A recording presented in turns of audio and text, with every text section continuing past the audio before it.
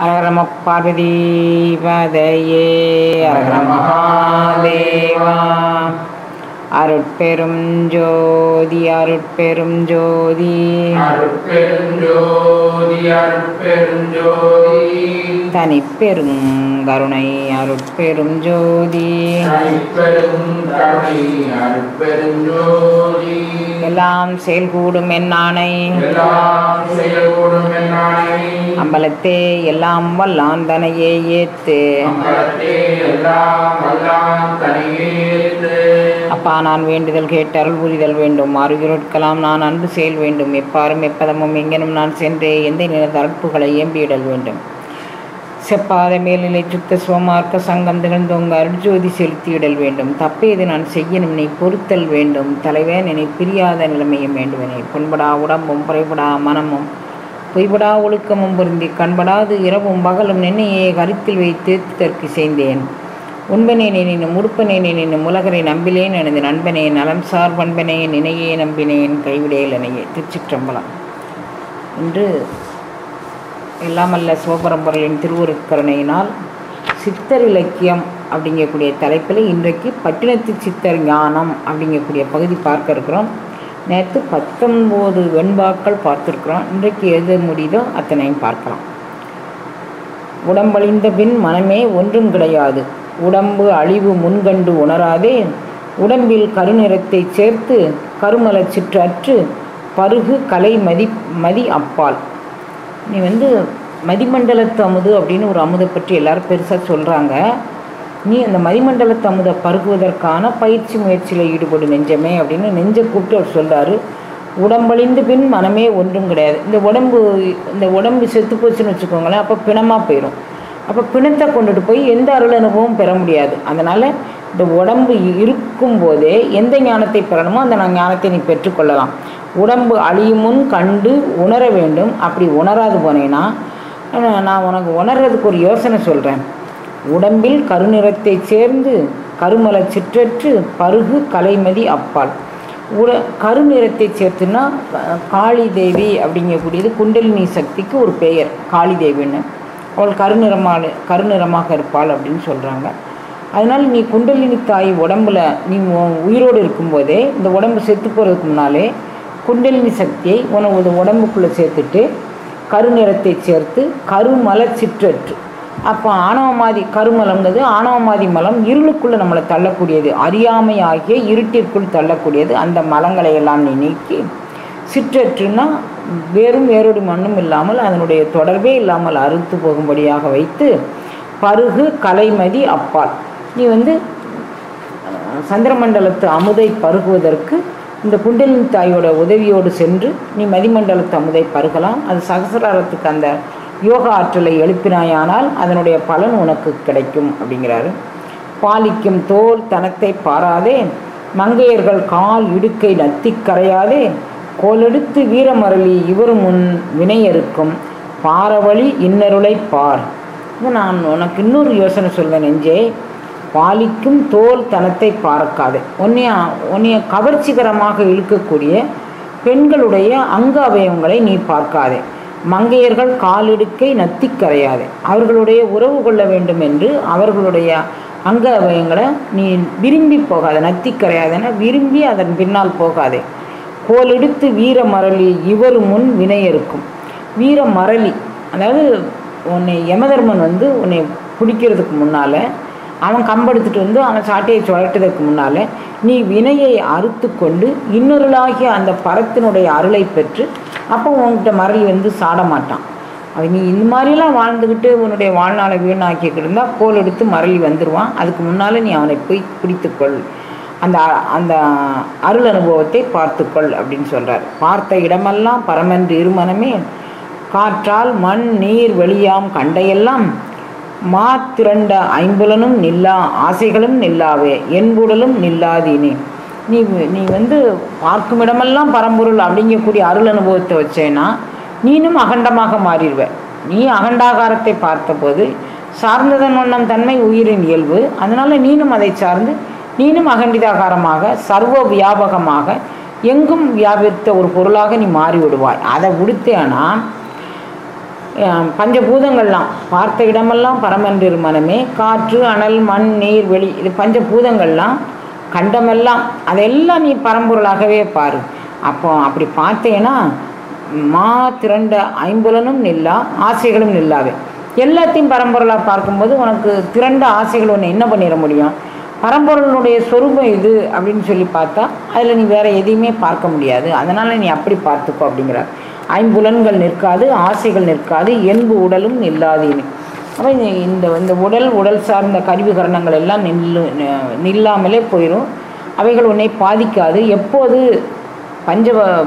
பஞ்சபூதங்களும் பரம்பொருளினுடைய சொரூபம் அகண்டமாக அது விரிந்து கிடக்கு, நானும் அந்த அகண்டாகாரத்துக்குள்ளே விரிந்து கிடக்கிறேன்னு பார்த்தா இவைகள்லாம் உன்னை பற்றாது. இனிய சுகம் ஐம்புலன் என்று எண்ணாதே நெஞ்சே, இனிய சுகம் மறவாதே, இனிய சுகம் கண்டதெல்லாம் எவ்வுலகும் காணாத இவ்வுலகில் நின்றதோ நில்லாததோ. இனிய சுகம்னு நீ எதையோ ஒன்று நினச்சிக்கிட்டு இருக்கப்பா, அது இனிய சுகம் இல்லை.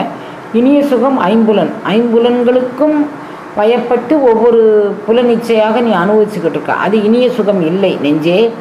இனிய சுகம் மறவாதே. பேரண்ட நாயகனை அனுபவிப்பதான் இனிய சுகம், அதை நீ மறந்து விடாதே. இனிய சுகம் கண்டதெல்லாம் எவ்வுலகும் காணாத இவ்வுலகம், இதுதான் இனிய சுகம். அதாவது பரம்பொருளை அடைவதான் இனிய சுகம். அதை நீ கண்டுட்டேன்னா வேற எவ்வுலகம் இந்த இனிய சுகத்தை பற்றி தெரிஞ்சுக்கிடாது. நின்றதோ நில்லாததோ, இந்த உலகத்தில் அந்த இனிய சுகம் நிற்குமா நிற்காதா தெரியலை. நீ அனுபவிச்சேன்னா அது உனக்கு சத்தியமாக நிற்கும். யார் அனுபவிக்கிறாங்களோ அவர்களுக்கு சத்தியமாக நிற்கும். புலன்வழியும் ஒரு வழியும் போகிறவங்களுக்கு அது சத்தியமாக நிற்கும் நான் சொல்ல முடியாது, அது அப்படியே தான் போகும் அப்படிங்கிறாரு. நில்லாமல் ஓடுகின்ற நெஞ்சே, நிலையில்லா எல்லாம் பகையாய் இருக்குங்கான், பொல்லா கருக்குழியிலே பிறந்த கண்ம வினையானால் திருக்கறுக்க வேணும் தினம். அன்றன்றைக்கு உன்னுடைய மனதுக்குள்ளே என்னென்ன மலங்கள் பற்றுதோ அதை அன்றன்றைக்கு அதை வேரோடு மண்ணும் இல்லாமல் நீ பிடுங்கி போட்டுறணும். எப்போ உயிர் வாழ்ந்துக்கிட்டே இருக்கமோ, எப்போ அவிச்ச உணவுகளை சாப்பிட்டுக்கிட்டு இருக்கமோ, அப்போல்லாம் நம்ம மனதுக்குள்ளே சூது வாது பொறாமை எல்லாமே நமக்கு நிற்கும். அதை எங்கே இருக்குது, இது மாதிரி நம்ம உடம்புக்குள்ளே என்ன புகுந்துது அப்படிங்கிறத நீங்கள் அதே ஒரு கண்காணியாக அதை கவனித்து கொண்டிருந்து அதை வேறறுத்துட்டிங்கன்னா உங்களுக்கு நல்லது அப்படிங்கிறாரு. நில்லாமல் ஓடுகின்ற நெஞ்சே, நிலையில்லா எல்லாம் பகையாயிருங்கான். இந்த உலகம் நிலையில்லாதது தான், ஆனால் அது நமக்கு பகையை தேடித்தந்து நம்மளுடைய ஆற்றாமையை பெருக்கி நம்மளை பிறவிக்கு வழியாக்குது. பொல்லா கருக்குழியிலே பிறந்த கண்ம வினையானால், இது நம்ம மீண்டும் பொல்லா கருக்குழிக்குள்ளே தான் போய் தள்ளப்போகுது. அதனால் நீங்கள் திருக்கறுக்க வேணும் தினம். அன்றன்றைக்கு இந்த மனம் எதை நினைக்கின்றது, இந்த உடல் எதை நினைக்கின்றது, இது எதுக்கு ஆசைப்படுது அப்படின்னு சொல்லி பார்த்து அதை வேரோடு நீங்கள் களையணும் அப்படின்னு சொல்கிறார். தினைத்தனை போதாகிலும் தான் தீவிரன் இல்லாமல் இனம் விரிந்த மான்போல் இருந்தாய், தினந்தினமும் ஓங்காரத்து உள்ளொளியை உற்றுணர்ந்த நீ மனமே ஆங்கார அச்சம் அரு. கொஞ்சம் ஒரு திணை எத்தனை பொழுதாகணும். எல்லாருக்குமே எல்லா அருளாளர்களும் இதே தான் சொல்கிறாங்க. கண்மூடி ஓர் பொழுது மௌனமாக இருக்கவென்றால் வாழ்த்த கண்மங்கள் போராடுது. திணை எத்தனை பொழுது மனம் அடங்க மடுக்குது, அது மனத்தினுடைய இயல்பு. அதை நீ எந்த வகையிலாவது அதை அடக்குவதற்கு பேரண்ட நாயகனை சரணடைந்தால் அது கருணையோடு நடக்கும், இல்லாட்டி அது முடியாது. அதனால் சொல்கிறார், தினைத்தனை போதாகிலும் தீதரன் இல்லாமல், அது மனம் அடங்கி நிற்காமல் அது எது மாதிரி ஓடிட்டுருக்கு அப்படின்னா, இனம் பிரிந்த மான் போல் இருந்தால், ஒரு தன்னுடைய துணையை இணையை பிரிந்த மான் போல அங்கேயும் இங்கேயும் ஓடிக்கிட்டு இந்த மனம் இருக்கின்றது. தினந்தினமும் ஓங்காரத்து உள்ளொளியை உற்று உணர்ந்த நீ மனமே. இப்போ நீ அந்த மனம் அடங்கலை அப்படிங்கிறதுக்கு நீ என்ன பண்ணணும்? ஓங்காரத்தை நீ அஜபையோடு சேர்த்து ஓங்காரத்தை நீ சொன்னேன்னா அதுக்குள்ளே உள்ள ஒளியை உன்னால் உணர முடியும். அப்போ மனம் அடங்கிடும். ஓங்காரத்து உள்ளொளியை உற்றுணர்ந்த நீ மனமே ஆங்கார அச்சம் அரு. அப்போ உனக்கு ஆங்காரம் போயிடும், அச்சம் போயிடும், நீ தைரியமாக இருக்கலாம். அப்போ ஓங்காரத்தை நம்ம சொல்லிகிட்டே இருந்தோம்னா மனம் அடங்கும், ஆங்காரம் போகும், அச்சமற்று நம்ம வாழலாம். அச்சத்தால் ஐம்புலனும் ஆங்காரத்தால் மேய்ந்த கச்சத்தான் நிச்சயமாய் கள்ளதோ, மெச்சத்தான் அண்டமெல்லாம் ஊடுருவ ஆகாசமும் கடந்து நின்ற நிலைதான் நிலை. நான் உங்களுக்கு ஒரு நிலையை பற்றி சொல்கின்றேன். ஆகாசம் கடந்த நிலை அது. உங்கள் உயிருணர்வை அங்கே செலுத்த வேண்டும், அந்த ஆகாசத்தின் வழியாக செலுத்த வேண்டும். அச்சத்தால் ஐம்புலனும் ஆங்காரத்தால் மேய்ந்த கச்சத்தால் நிச்சயமாய் கள்ளதும். ஐம்புலன்கள் அச்சத்தால் வாடுகின்றன. இது இயல்பு. புலன்கள் பொறிகள் வந்து எதை கண்டாலும் பயப்படுறது, தனக்கு சாவு வந்துருமோங்கக்கூடிய அச்சம், தன்னால் வாழ முடியாதவங்கக்கூடிய அச்சம், இது இயல்பாக இருக்குது. அச்சத்தால் ஐம்புலனும் ஆங்காரத்தால் மேய்ந்த கச்சத்தால். அந்த அச்சம் மட்டும் நம்மளை பிடிச்சிக்கிட்டு இருக்கல, ஆங்காரமும் சேர்ந்து பிடிச்சிக்கிட்டு, அது மேய்ந்த, அது எல்லா பக்கமும் போய் அந்த ஆங்காரம் போய் மேய்ஞ்சிக்கிட்டு இருக்குது. அப்போ எல்லா இடத்திற்கும் அந்த ஆங்காரம், யார் என்ன சொன்னாலும் எனக்கு தவிர்க்க முடியல, கோபத்தை எனக்கு வருது அப்படின்னு சொல்லி, அப்படின்னாலும் சொன்னால் பரவாயில்ல, நான் கோபமே படலை, நான் இயல்பாக தான் வாழ்ந்தேன் அப்படின்னு வேற சொல்லுவாங்க. இது இந்த ஆங்காரத்தை அவங்க எனக்கு ஆங்காரம் வருது, நான் கோபம் வருது, இப்போ நான் என்ன பண்ணணும் அப்படிங்கக்கூடியதை சுய ஆய்வு செய்யணும். அதை செய்யாமல் கச்சத்தான் நிச்சயமாய் கள்ளதோ மெச்சத்தான் அண்டமெல்லாம் ஊடுருவ ஆகாசமும் கடந்த நின்ற நிலைதான் நிலை. நீங்கள் இதுக்கு போய் சின்ன சின்ன விஷயத்துக்கெல்லாம் ஐம்புலன் வழியாகவும் கோபதாபங்கள் வழியாகவும் நீங்கள் போகாதீங்க. அந்த பேரண்ட நாயகனை நோக்கி நீங்கள் போனீங்கன்னா அது அண்டமெல்லாம் ஊடுருவும் ஆகாசமும் கடந்து நின்ற நிலை. அந்த நிலையில் போய் நின்றுட்டிங்கன்னா உங்களுக்கு எல்லா விதமான மங்களங்களும் உங்களுக்கு கிடைக்கும். நிலையறிந்து நில்லாமல் நீ பாவி நெஞ்சே அலைமதி போலே தினமும் ஆனாய், கலையறிந்து மாறனையும் கூற்றினையும் மாபுரத்தையும் புகைத்த வீரனையும் தேட விரும்பு. நீ வந்து என்ன செய்யணும் அப்படின்னு நான் உனக்கு நெஞ்சமே உனக்கு ஒரு வழி சொல்லேன். நான் சொல்லக்கூடிய அந்த பரம்பொருள் வந்து காமனை காலால் எரித்தவன். அது காமனையும் கண்ணடலால் எரித்தவன். அவன் கண் கொண்டு காமனை எரித்தவன், காலனையும் காலால் உதைத்தவன். அப்போ அவன் வந்து மாறனையும் கூற்றினையும், மாறன்னா காமன், கூற்றுவன்னா யமன், இவங்க ரெண்டு பேருமே உதைச்சவன். மாபுரத்தையும் புகைத்தவன். திரிபுரங்கள் வந்து வரும்போது ஈரம்பு கண்டிலன் ஏகம்பர் ரம்கையில் ஓரம்பை பெருமுகை, அந்த ஓரம்பு கூட இல்லாமல் அவனை போய் எரிச்சான். இந்த மாதிரி வீரதீர செயல் புரிந்த அந்த பரமனை நோக்கி நீ வந்து உன்னுடைய மனதை நீ திருப்பினையானா நீ வந்து அங்கு இங்கும் அலைய மாட்டேன். இப்போ நிலை கொள்ளாமல் உன் மனம் வந்து அங்கே ஓடுது இங்கே ஓடுது இங்கே ஓடுது, அது நிலை கொள்ளாமல் ஓடிக்கொண்டு இருக்கிறது. நீ எப்போதும் மனதுக்குள்ள ஓங்கார தியானத்தோடு இந்த வீரதீர செயல் புரிந்த அந்த சிவத்தை நீ நினைந்து கொள். நிலையறிந்து நில்லாமல் நீ பாவி நெஞ்சே அலை மதி போலே தினமும் ஆனாய். அலையும் மதி போல வான்வெளியில் சந்திரன் வந்து அங்கேயும் இங்கேயும் மூவ் ஆகிக்கிட்டே இருக்குது. அது மாதிரி நீ அங்கேயும் இங்கேயும் ஓடிக்கிட்டே இருக்கிற. அது மாதிரி போனால் நீ உன்னுடைய மனதை வந்து திருப்ப முடியாது, நீ பார்த்துக்கோ அப்படின்னு சொல்கிறார். விரும்பி தனித்தனியே மெய்யுணராதே மா இரும்புண்ட நீர் போல ஏகும், கரும்பதனை தின்றாலல்லோ தெரியும் நெஞ்சே நின் ஐம்புலனை வென்றாலல்லோ வெளிச்சமாம். நான் வந்து பேரண்ட நாயகனை பாரு, அவன் மாறனை கண்ணலால் எரித்தான், நான் வந்து ஏமனை காலால் உதைத்தான் அப்படின்னு நான் சொல்லிட்டு இருந்தா என்ன செய்ய? நீ தான் அதை அனுபவத்தில் பார்க்கணும். விரும்பி தனித்தனியே மெய்யுணராதே மா இரும்புண்ட நீர் போல் ஏகும். நீ தனிமையில் உட்காந்து சுய ஆய்வு பண்ணு. நான் எங்கே இடர்படுதேன், எங்கே எனக்கு வந்து தவறு நடக்கு அப்படிங்கக்கூடியதை நீ சுய ஆய்வு பண்ணி கொண்டே இரு. விரும்பி தனித்தனியே மெய் உணராதே. நான் அந்த மெய்மையை உணராமல் நான் இருக்கக்கூடாது. அதனால் நான் எங்கே மெய் உணரணுமோ அங்கே உணரணுங்க. உனக்கு தனியாக இருந்து நீ அதை ஆய்வு பண்ணினேன்னா எப்படி இருக்கும் அப்படின்னா மா இரும்புண்ட நீர் போல ஏகும். ஒரு பெரிய கொல்லன் பட்டறையில் பெரிய இரும்பு கம்பியை போட்டிருக்கான். அந்த இரும்பு கம்பி வந்து பல அந்த நெருப்பில் கடந்து மின்னிட்டுருக்கு. அதுக்கு மேலே கொஞ்சம் நீர் தெளித்தா அந்த நீர் வந்து ஒன்றுமே ஆகாது, அது எவாப்ரேட் ஆகி போயிடும். அந்த நீர் தெளித்ததுக்கான அடையாளமே இல்லாமல் அது போயிடும். அது மாதிரி எந்த விதமான சுயமும் இல்லாமல் நீ அந்த பேரண்ட நாயகனோடு கலக்கணும். அதுதான் நீ பிறந்த பிறவியினுடைய ரகசியம். அந்த இருமுண்ட நீர் போல் நீ வந்து பேரண்ட நாயகனோடு அவனோடு நீ கலந்து ஒன்றுமே இல்லாமல் போயிடணும். அப்படி இல்லாமல் நான் இதெல்லாம் போய் சொன்னால் நான் அப்படின்னா என்ன நடக்கும், அப்போனா எனக்கு என்ன கிடைக்கும் அப்படின்னு நீங்கள் கேட்குறீங்கன்னு வச்சுக்கோ. கரும்பதனை தின்றாலோ சுவை தெரியும். நீ கரும்பு தின்னு பார்த்தீங்கன்னா தானே அது இனிப்பா புளிப்பா அப்படிங்கிறது உனக்கு தெரியும். நான் சொல்லிகிட்டே இருந்தோம்னா நீ உனக்கு இன்னும் புரியாது. அதனால் நெஞ்சே நின் ஐம்புலனை வென்றாலல்லோ வெளிச்சமா. நீ புலன்களை ஜெயிச்சு அந்த பேருணர்வுகளை கலக்கணும்னு நீ எப்போ விரும்புதே அப்போ தான் உனக்கு இந்த வெட்ட வழி வெளிச்சமாக ஆகும். வெளிச்சமில்லா வீடே விளக்கேற்றினதாய் களி சிறந்து நின்று அதை கா நெஞ்சே. அதை கான்னா காத்துக்கொள், காப்பாற்றிக்கொள் அப்படின்னு அர்த்தம். வெளிச்சமில்லா வீடை விளக்கேற்றினதாக களி சிறந்து நின்றது அதை கா நெஞ்சே.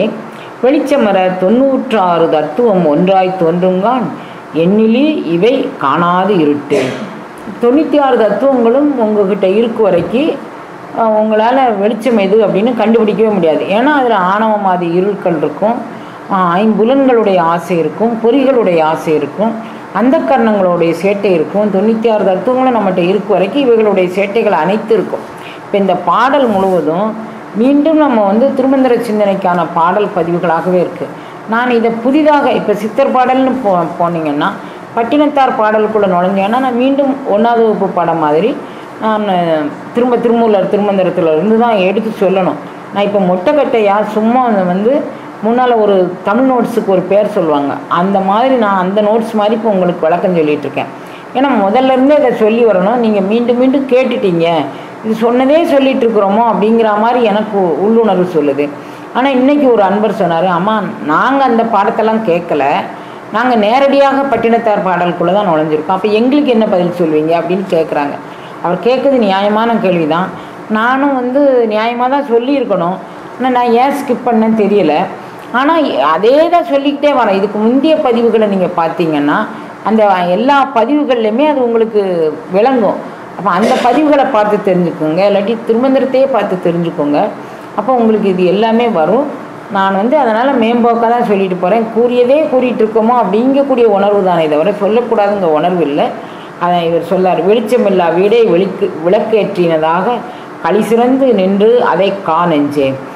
வெளிச்சமில்லாத வீட்டில் விளக்கேற்றினா நல்ல பளிச்சுன்னு இருக்கும்.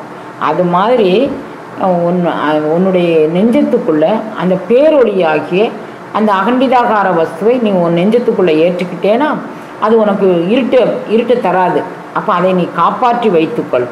வெளிச்சமர 96 தத்துவமும் ஒன்றாய் தோன்றுங்க. அப்போ அந்த வெளிச்சத்தை போக்கணும், அதை இருட்டாக்கணும்னா 96 தத்துவங்களும் உங்கள்கிட்ட தோன்றி அந்த வெளிச்சத்தை போக்கடிச்சிடும், இருட்டாக்கிறோம். அப்போ அதை நீ எண்ணிலி இவை காணாது இருட்டு. அப்போ அவைகள் இல்லாமல் வெளிச்சத்தை நீ ஏற்றி வச்சுட்டேன்னா இவைகள் ஓடிடும், 96 தத்துவங்களும் ஓடிடும். அப்போ இருட்டாக இருந்ததுன்னா 96 தத்துவங்களும் ஒட்டிக்கும். எங்கே உன்னுடைய மனது இருட்டாக இருந்ததுன்னா, ஆணவமாதி மரங்கள் போகாத இருந்ததுன்னா 96 தத்துவங்களும் ஒட்டி கொண்டு தான் இருக்கும்.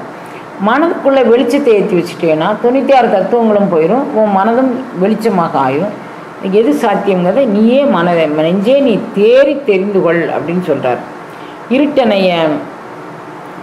இருட்டணைய மங்கைய இருட்டு அணைய மாய்கையால் எவ்வுலகம் தாயே பொருள்தனையே மூடு ஐம்புலனால் திருட்டு மன வண்டருடன் கூடாதே வாழ்மனமே நாம் இருவோர் கண்டுகொள்வோம் காணாதது. மனதை கூப்பிட்றார், நானும் நீனுமா ஒன்று கண்டுகொள்வோம். எதுனா இருட்டணைய மாய்கையர் எவ்வுலகம் அதாய. எல்லாரும் இருட்டுலகம் அதாவது 96 தத்துவங்களோடும் கூட அவங்க மனசை இருட்டாக தான் வச்சுக்கிட்டு இருக்கிறாங்க. அவங்க வேற என்ன செய்கிறாங்க அப்படின்னா பொருள்தனையே அவங்க வேண்டி விரும்பி தேடுறதெல்லாம் பொருளை மட்டும்தான் தேடுறாங்க.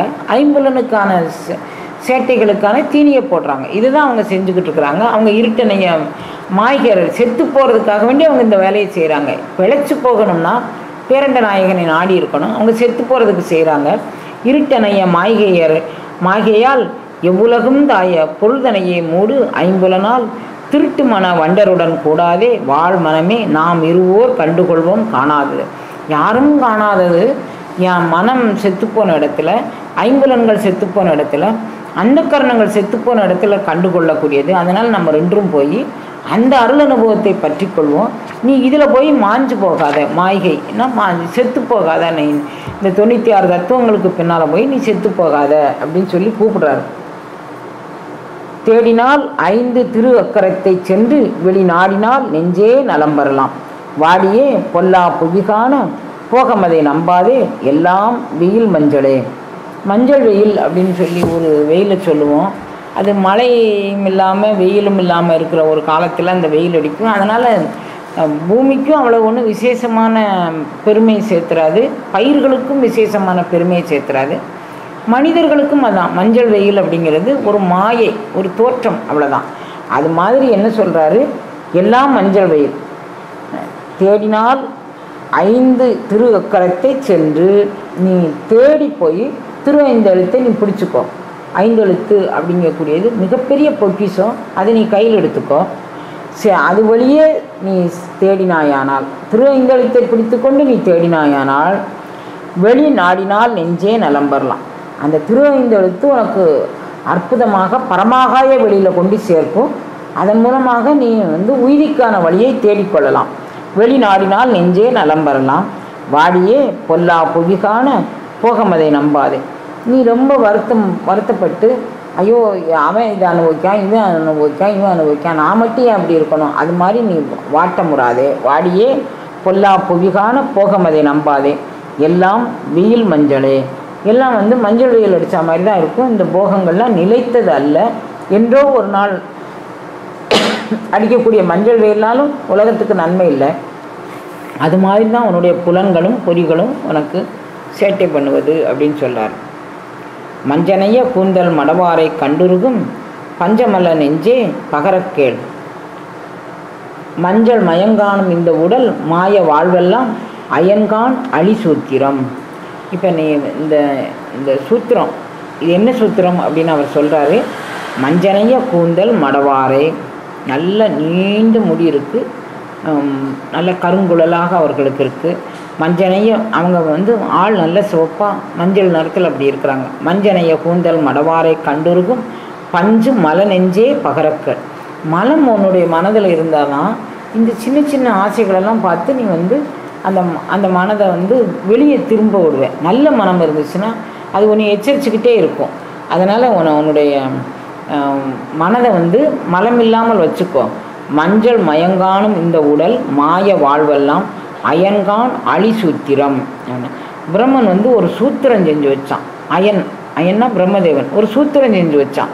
அந்த சூத்திரம் என்ன சூத்திரம் அப்படின்னு சொல்லி கேட்டால், அந்த மஞ்சள் முகத்தை படைச்சு இந்த கருங்கூந்தலை படைச்சு உலக மக்களை மயக்குவதற்காக ஒரு சூத்திரம் செஞ்சு வச்சான். நீ அதில் போய் மாட்டிக்காத. மயங்கானும் இந்த உடல் மாய வாழ்வெல்லாம் அயன்கான் அழி சூத்திரம். அவன் இந்த அழியக்கூடிய சூத்திரமாக இந்த பெண்களை படைச்சி வச்சிருக்கிறான், பார்த்துக்கோங்க. சூத்திரத்தால் ஆடும் சுழுமுனியை தாந்திருந்து பார்த்திருந்தால் வாராது பாவமெல்லாம் சூத்திரத்தை பாராமலே இருந்து பாவிமனமே பிறக்க வாராமலே இருக்கவா. நீ செத்து பிறக்க தான்ப்பா நீ வேலை பார்த்துக்கிட்டு இருக்க. நான் உனக்கு ஒரு சூத்திரம் சொல்லுங்கள். சூத்திரத்தால் ஆடும் சுழுமுனையை தாந்திருந்து, ஒரு சின்ன நூல், அந்த சூத்திரம்னா நூலை பாவைக்கு ஒரு நூல் கட்டி வச்சுட்டு அதை சூத்திரதாரியாக இருந்து ஒருத்தன் ஆட்டுவான். அந்த பாவை இங்கே அது ஆடும். சூத்திரதாரி அங்கே ஆட்டுனா தான் இங்கே ஆடும். அப்போ நம்மளை ஆட்டி வைக்கக்கூடியவன் பேரண்ட நாயகன், அவன் ஆட்டி வைக்கிறபடி நம்ம ஆடிக்கிட்டு இருக்கோம். சூத்திரத்தால் ஆடும். ஆனால் நீ புலன் வழியும் பொறி வழியும் சென்று நீ அதை ஆடுதே தவிர, சுழிமுனை அப்படிங்கக்கூடிய ஒரு பொடி நூல் உன்னை இயக்கி கொண்டிருக்கின்றது. சித்திரனின் நாடி அப்படிங்கக்கூடியது வழியாக தாமரை தண்டை ஒடிச்சா அதிலிருந்து வரக்கூடிய நூல் இலை மாதிரி உன்னுடைய மூலாதாரத்திலிருந்து அந்த நூல் இலை போகின்றது. சூத்திரத்தால் ஆடும் சுழிமுனையை தாந்திருந்து, அது சுழிமுனை வழியாகத்தான் மேலே ஏறும். சுழிமுனை எங்கே இருக்குது அப்படிங்கக்கூடியது உங்களுக்கு தெரியலை. அதை திறந்து பார்த்திருந்தால் வாராது பாவமெல்லாம். நீ சுழிமுனையை திறக்க தெரிஞ்சுக்கிட்டேன்னா உனக்கு பாவமே சம்பவிக்காது. ஏன்னா நம்ம மனம் உலகியல் பற்றிலையோ புலன் பற்றிலையோ பொறிப்பற்றிலையோ அந்த கரண பற்றிலையோ போகாது. அதனால் பாவமே வராது. சூத்திரத்தை பாராமலே இருந்து பாவிமனமே பிறக்க வாராமலே இருக்கவா. நீ பிறக்கிறதுக்கும் இறக்கிறதுக்கும் நீ சூத்திரத்தை பார்க்காம இருக்கிற. இந்த நூல் எங்கே, சித்திரநாடி எங்கே, சுழிமுனை எங்கே, இதை பார்க்காமலே இருந்து தான் நீ செத்து போகிற. அதனுடைய சூட்சுமத்தை தெரிந்து கொள். வாசிதனை பிடித்து வன் கனலோடே சேர்த்து சிச்சி எனவே தெரியாமல் மாசி இருளானதை சேர்த்து இருந்தாயே நெஞ்சே பொருளானதை மறந்து போட்டு. வாசிதனை பிடித்து வன் கனலோடே சேர்த்து. இப்போ மூலக்கணலில் உன்னுடைய வன்கணல்னால் மூலக்கணல். அப்போ சிவயோகம் பண்ணுவதற்கு இந்த மூலக்கணல் சாதனமாக இருக்குது. அப்போ அதில் போய் நீ உன்னுடைய மனதை திருத்தி சிச்சி எனவே தெரியாமல் ஐயோ கிடைக்கலையே அப்படின்னு சொல்லிட்டு நீ மனதை சலனப்பட வைக்காத. மாசி இருளானதை சேர்த்து இருந்தாயே நெஞ்சே பொருளால் அதை மறந்து போட்டு. நீ அதுக்கு மேலே அந்த மூலக்கணலை சேர்த்து அகண்டிதாகாரத்துக்கு போக வேண்டிய நீ அவனுடைய மனதை வந்து மாற்றி அமைத்து கொண்டு இருளானதை சேர்த்து இந்த புலன் வழியாகவும் புரிவு வழியாகவும் இருளானதுன்னா ஆணவமாதி மலங்களும் அறியாமையும் சேர்ந்திருக்கின்றாய் அப்படிங்கிறத ஒரே வார்த்தையில் இருளானது அப்படிங்கிறார். அந்த ஆணவமாதி மலத்திலையும் இதுலேயும் சேர்ந்து இருந்து கொண்டு நீ இந்த உண்மை பொருளை அறியாமல் இருக்கிறாயே அப்படின்னு சொல்லி அவர் இறக்கப்பட்டு சொல்கிறாரு.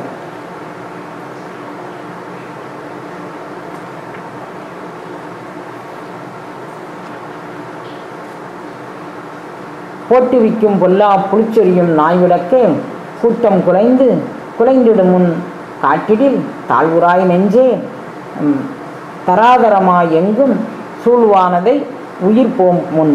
நீ வந்து மனது இந்த கட்டாயம் உனக்கு செத்து போகிற. அதுக்கு முன்னால் நீ சாமாமல் இருக்கிறதுக்கான ஒரு சூத்திரத்தை நான் சொல்கிறேன். போட்டு விக்கும் பொல்லா புளிச்சொரியும் நாய்விடக்கே.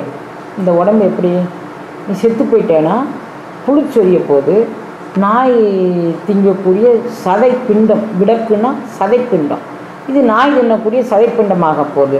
கூட்டம் குலைத்துடமுன் நீ வந்து உன்னை சொந்தக்காரங்கெல்லாம் கூடி இருந்து அவங்க ஒப்பாரி போட்டு அழுவாங்க. அதுக்கு முன்னால் காட்டிடில் தாழ்வுராய் நெஞ்சே தராதரமாய் எங்கும் மூழ்வானதை உயிர் போமுன். நீ செத்து போகிறதுக்கு முன்னால் அந்த பேரண்ட நாயகனை உணர்ந்து அவனோடு உன்னுடைய உயிர் உணர்வை நீ செலுத்தினாயானால் நீ செத்து போக மாட்டே. இல்லைன்னா நீ செத்து போக உன் உயிரை வந்து நாய் நரி பேய் கழுகு எல்லாமே எடுத்துகிட்டு போயிடும். அதை நீ கவனமாக வச்சுப்போம். முன்னே அயனெழுதும் 3 வினை கண்டு உழன்று பின்னும் தெரியலையோ பேய்மனமே தன்னை அறியாதிருந்தால் அவன் அறிவானோ குறியான புத்தி ஒன்றே கொள். நீ ஒரு புத்தியை வந்து ஒரு குறிக்கோளில் நீ நாட்டணும். அப்போ முன்னே அயனெழுதும் 3 வினை கண்டு உழன்று. இப்போ 3 வினைகள் உனக்கு 3 வினைகள் என்ன வரப்போகுது? கடந்த வினை, நிகழ்வினை, எதிர்வினை. இந்த 3 வினை நமக்கு வரப்போகுது. அப்போ அந்த பிராரத்த கர்மா, சஞ்சித கர்மா, ஆகாமிய கர்மா அப்படின்னு அதுக்கு வேறு பேரில் இப்படி சொல்லுவாங்க. கடந்த கால வினைப்பெயன், நிகழ்கால வினைப்பெயன், எதிர்கால வினைப்பெயன் அப்படின்னு அதை சொல்லுவாங்க. அப்போ இந்த 3 வினையும் முன்னே அயனெழுதும் 3 வினை கண்டு உழன்று பின்னும் தெரியலையோ பேய்மனமே. நீ இப்படி தானே பிறந்த பிறப்பிலெல்லாம் ஏற்கனவே ஸ்டோர் பண்ணி வச்சுட்ட கடந்த கால பிறவியில் வினையை, அதை இந்த காலத்தில் அனுபவிக்க வேண்டும்னு. இப்போ இந்த காலத்திலையும் ஸ்டோரேஜ் கூடிக்கிட்டே போகுது. போன பிறவியை நீ அனுபவிச்சே இன்னும் கழிக்கலை, அதுக்கு மேலே இந்த பிறவிலையும் சேர்த்து வச்சு அடுத்த பிறவிக்கு விதை போட்டுக்கிட்டு இருக்க. இப்படியே தானே செய்த. முன்னே அயனெழுதும் 3 வினை கண்டு உழன்று பின்னும் தெரியலையோ பேய்மனமே. இதிலே உழண்டுக்கிட்டு இருக்கே, உனக்கு இன்னும் புத்தி வரலையா? தன்னை அறியாதிருந்தால் அவன் அறிவானோ குறியான புத்தி என்றே கொள். நீ உன்னை அறியலைன்னா என்ன செய்ய முடியும்? நீ உன்னை அறிந்து உன்னுடைய மலக்குற்றங்களை நீக்கி உன்னுடைய மனக்குற்றங்களை நீக்கி நீ பேரண்ட நாயகனை அடைவதற்கு நீ முயற்சி பண்ணினேன்னா இந்த வினைகள்லாம் ஒன்று வந்து சூழாதில்லாம், நீ அதை பார்த்துக்கொள் அப்படிங்கிறார். கொள்ளைக்கு உட்பட்டு குடிகேடரோடு இருந்து கள்ளக்கருத்தால் கருதாதே மெல்ல மெல்ல ஆய்ந்து பார்த்து நீ ஆறாருக்கு அப்பாலே தேர்ந்து ஆய்ந்து பார்த்து தெளி. இந்த ஆதார ஆற்றல் 6 இருக்குது. அதன் வழியே நீ பயணித்தாதான் 36 தத்துவங்களையும் உன்னால் கடக்க முடியும். அது 6க்கு அப்பாலே 36 தத்துவங்களும் கடந்த பிறகு 60 தாத்வீகங்களும் கடந்த பிறகு பெறக்கூடியது இந்த அருள் அனுபவம். அதனால் கொள்கைகளுக்கு உட்பட்டு குடிகேடரோடு இருந்து இப்போ நான் வந்து எனக்கு ஒரு கொள்கை இருக்குது, இவங்களுக்கு ஒரு கொள்கை இருக்குது, அவங்களுக்கு ஒரு நான் போய் குடியை கெடுக்கிறவங்க கூட்டத்துக்குள்ளே இருந்து, அதாவது என்னுடைய பிறவிக்கு விமோச்சனம் தேடாமல் அதன் மூலமாக நான் வந்து கெட்டு போகிறதுக்கான கூட்டங்களோடு சேர்ந்து நீ உன்னுடைய மனதை வம்பாக்கிறாத. கொள்ளைக்கு உட்பட்டு குடிகேடரோடு இருந்து கள்ளக்கருத்தால் கருதாது. அந்த கருத்துக்கள்லாம் உண்மையான கருத்துக்களா? உன்னை வஞ்சனைக்கு மாற்றக்கூடிய கருத்துக்கள். அவர்கள் கூட இருந்து நீ எதுக்கு உன்னை மாற்றிக்கிற? மெல்ல மெல்ல ஆய்ந்து பார்த்து நீ 6க்கு அப்பாலே தேர்ந்து ஆய்ந்து பார்த்து தெளி. நீ யாருடைய கூட்டத்திலையும் சகவாசத்திலும் போய் இருக்காத. அது புறத்தேயான சகவாசமாக இருக்கட்டும், அகத்தே அந்த கரணங்களோடு கூடிய சகவாசம். அவங்க கூட வாழ்ந்துட்டு வந்துடுவேன், அவங்க கூட ஏதோ ஒரு சம்பாஷணை பண்ணிட்டு வந்துடுவேன். வீட்டுக்கு வந்த உடனே அவங்க ஏதோ ஒன்று சொல்ல அது நெய்ன்னு உங்களை அரிச்சு தின்னுட்டே இருக்கும். அப்போ நல்ல கூட்டத்தில் போனோம்னா நமக்கு நல்லது கிடைக்கும். நல்லது கூட்டம் இல்லை அப்படின்னா ஏதாவது ஒன்று போட்டு வச்சுருவாங்க. உங்களுக்கு அங்கே ஒன்றும் மரியாதை கிடையாது, உங்களுக்கு இங்கே ஒன்றும் மதிப்பு கிடையாது, உங்களை அங்கே ஒன்றும் யார் தூக்கி அங்கே வந்து பெரிய பாராட்டி தாளாட்டிக்கிட்டு இருக்கா, நீங்கள் எதுக்கு அங்கே போகணும், நீங்கள் எதுக்கு இங்கே போகணும், அவங்க உங்கள் சொந்தக்காரங்களா? ஐயையோ பார்த்து நான் பேசினேன், அப்படி சொந்தக்காரங்க மாதிரியே காமிச்சிக்கலையே. அவங்க பேரில் ஒன்று சொல்லிட்டு போயிடுவாங்க, ஏதோ ஒன்று அவங்களால் ஆனது. ஆனால் அவங்க கூட்டத்தில் சேர்ந்ததுனால நம்ம மனசு என்ன பண்ணோம், அவங்க சொன்னாங்கள்ல ஒருவேளை நமக்கு மதிப்பு இல்லையோ, எதேச்சியாக ஒன்று நடந்தால் கூட இது மதிப்பு இல்லாதனால தான் இது நடந்ததோ, அது நடந்ததோ, ஏதோ ஒன்றை நம்ம சொல்லி நம்மளுடைய மனசை வம்பாக்கிடுவாங்க. அதனால் இவங்க கூட நீ சேரவே செய்யாத அப்படின்னு சொல்லார். கொள்கைக்கு உட்பட்டு குடிகேடரோடு இருந்து கள்ளக்கருத்தால் கருதாதே. அவங்க குடியை கெடுக்கிறதுக்குன்னே வந்திருக்கிறாங்க. நல்ல நட்பு இல்லை. அவங்க ஒரு தடவை 2 தடவை நீ நினச்சி பார்த்துட்டேன்னா, நம்ம பார்க்குற நேரமெல்லாம் நம்ம பேசுகிற நேரம்லாம் இந்த சப்ஜெக்டே தான் பேசுகிறாங்க. அப்போ அது நம்மளை பாதிக்குது. ஏன் அவங்ககிட்ட போய் நம்ம பேசுவானே, ஏன் அவங்ககிட்ட போய் நம்ம தொடர்பு வச்சுருக்கானே, பேசாமல் இருந்துடலாம். ஏன்னா நம்ம தனிமையில் இருந்து பார்த்தா தான் நமக்கு மனதுக்குள்ளே என்னெல்லாம் ஓடுதுன்னு தெரியும். அதை விட்டுட்டு நம்ம அவங்க கூட போய் பேசிகிட்டே இருந்துட்டு அதுக்கப்புறம் ஏன் மன உளைச்சல் படுவானே. அவங்க அந்த கள்ளக்கருத்தால் கருதாதே, நீ அவங்க கூட போய் சேராத. மெல்ல மெல்ல ஆய்ந்து பார்த்து நீ தனிமையில் உட்காந்து மெல்ல உன்னை சுய ஆய்வு செய்து பார்த்துக்கோ.